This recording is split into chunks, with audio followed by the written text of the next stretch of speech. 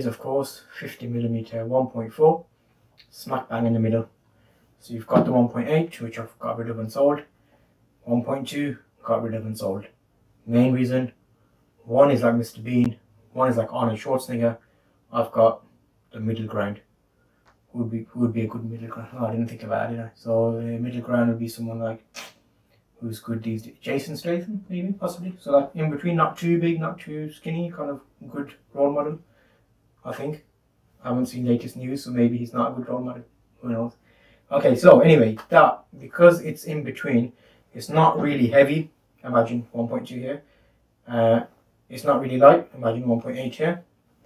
So the reason I've kept this one and sold the others is because if you go somewhere for a shoot and turn up with the 1.2, you're gonna, and the rest of your kit, it's heavy lens, it's a big lens, and because of the 1.2 focusing range and the distance where the blur takes effect if you're shooting at a fully open 1.2, that is, it's a hit and miss, so you need to take a few shots before you get it bang on.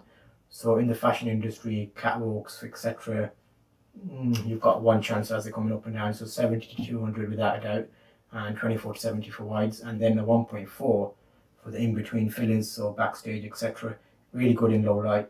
1.2 also good, but I trust, and I've achieved a lot more better photos with this, which is why I kept it. Maybe down to experience. 14, 15 years now I've been doing photography, so I'm still probably learning, possibly. But it's more of a preference, I think. So because it feels about right, it looks about right, it's fine. The 1.8, that's a bit hectic, it's a bit lightweight, perfectly fine. A lot of people use it, there's no problems with it, but if you turn up with that and the loud focusing noise that it makes, it sounds like it's having a heart attack with a vibrating phone. There you go, that's the reason. So I haven't gone too technical there to explain the differences, but if I, based on using all three and keeping this the longest, that tells you all you need to know. It's not giving me any issues, and really good lens.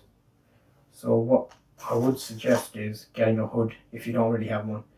I think it comes in the box with the hood. I can't remember when I got it in the box. The box is up there.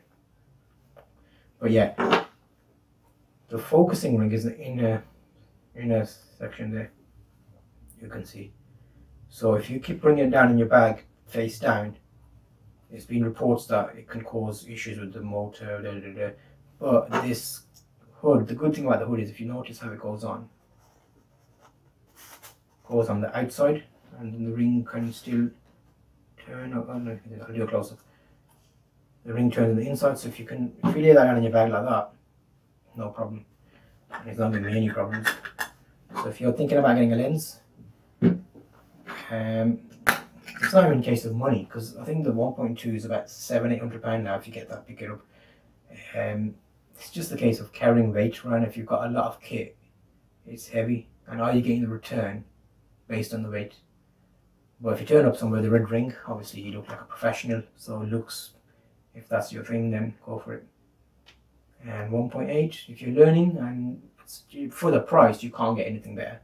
But if you want to get something respectable in between, then this is going to be the option. Boom. Just slagged off the 1.2 and the 1.8, mate. Good lenses, but they are shite. Thank you and goodbye.